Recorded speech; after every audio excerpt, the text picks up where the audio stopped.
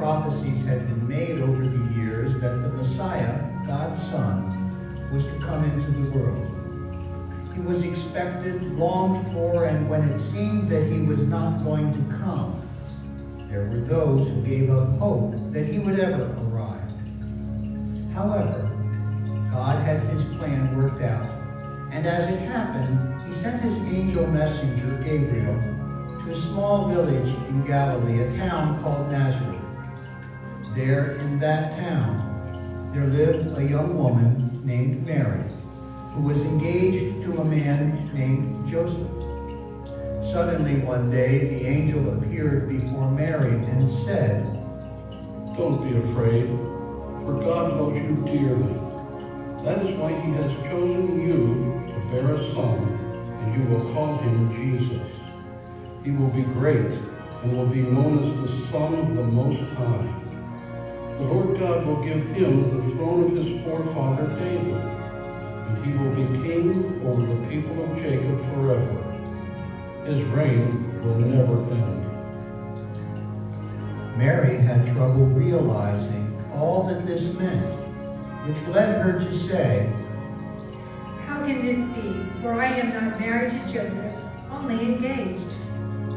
The Holy Spirit of God will come upon you, and all that I've said will be realized for you.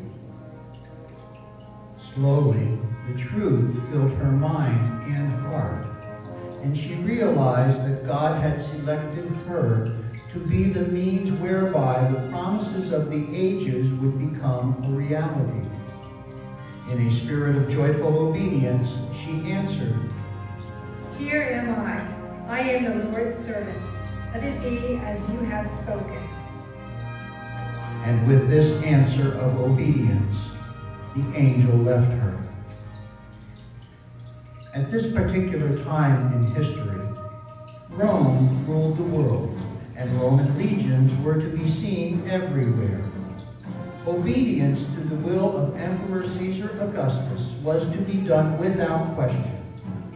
Roman trumpets sounded the news that a new edict had been issued by the emperor. His heralds proclaimed, Hear ye, by order of his imperial highness, Caesar Augustus, all the inhabitants of the land under the control of Rome will present themselves in the cities from which their families came in order to be counted for new taxes. No one will attempt to evade this count, for the penalties will be high. This order will be carried out without fail. To obey this order, it was necessary for Joseph to take Mary with him from Nazareth and journey to Bethlehem, the home of David, because he was a direct descendant of David. While there to register for the tax, Mary gave birth to her firstborn, to her son. One of the lowliest jobs of the day was that of being a shepherd. In spite of that, the shepherds of Bethlehem faithfully guarded their flocks, even by night. Some of them stood guard, while others warmed themselves at the campfire. In an instant, these men were startled and terrified as a marvelous light filled the sky around them. At that moment, an angel of the Lord stood before them and said, Don't be afraid. I have good news for you. This very day in David's town, a Savior has been born for you. He is the Christ, the Messiah, the Lord. This will prove it to you. You will find the baby wrapped up and lying in a manger. As the angel finished the message, a heavenly host sang praises to God. Glory to God in the highest, and on earth peace, goodwill toward humanity. With their mission accomplished, the angels left the shepherds at their fire. These men looked at each other in amazement as the impact of this message began to be understood. They said, Let's go to Bethlehem and see this thing which the Lord has now told us. the shepherds hurried down the hillside toward the village of Bethlehem. And there, in a crude shelter, they found the baby just as the angel said they would. In that place with the animals looking on, the shepherds found that they could not contain themselves, but told Mary and Joseph about their experience on the hillside and the message they had received from the angels. Mary's heart was warmed with this news, and she treasured all the shepherds told her. Then the shepherds returned to their flocks with a deep joy because of what they had heard and seen. About this time there appeared in Jerusalem at the palace of King Herod some wise men from the eastern countries. They had seen a wonderful star, and they connected the appearance of the star with the stories they had heard of a king who was to be born. What would be a better place to look for a newborn king than a palace?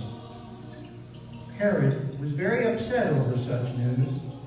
He called the chief priests and scribes and asked for an answer to such a situation.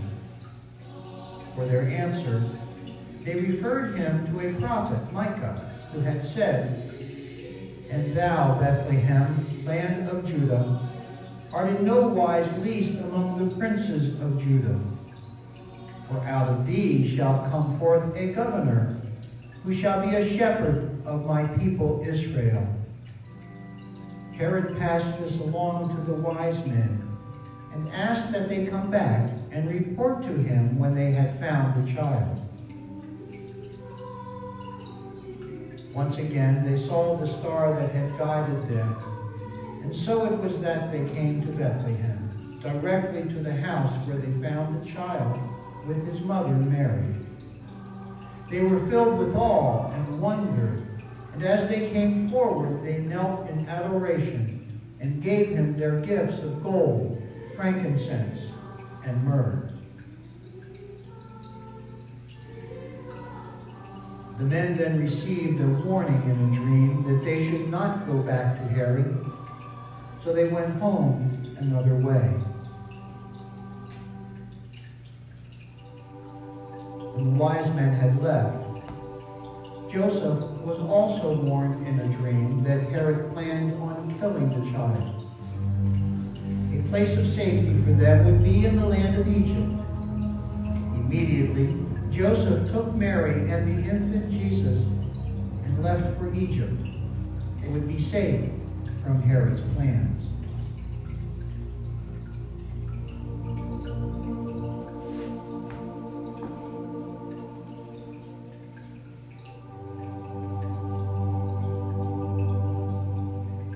This is the old but ever new story of the way in which God in human form in Jesus Christ came into the world for us.